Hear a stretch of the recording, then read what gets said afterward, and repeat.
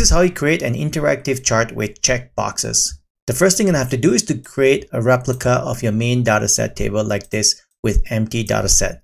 Next, I'm going to allocate some Boolean status here, which we're going to link it to a checkbox later on.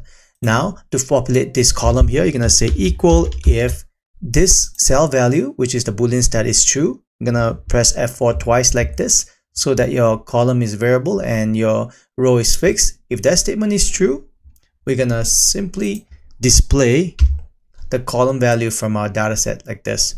And if it's not true, we're just gonna display not a number like this and close parenthesis and hit enter. Now copy the same formula for all columns like this. Now if you change this to false, you can see that it will start to toggle away. I'm gonna set everything to true now.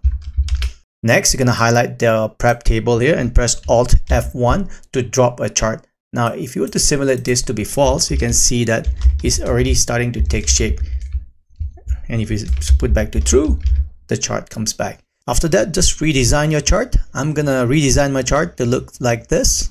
When it's done, go to Developer tab. If Developer tab is not available, right click anywhere on your ribbon, Customize ribbon, and make sure there's a check next to your developer and click OK. Once that's done, click on Developer, insert under Form Control. You're gonna select Checkbox and insert a checkbox here. Right click on the checkbox on the context menu. You're going to say edit text and delete the text right next to the checkbox like this.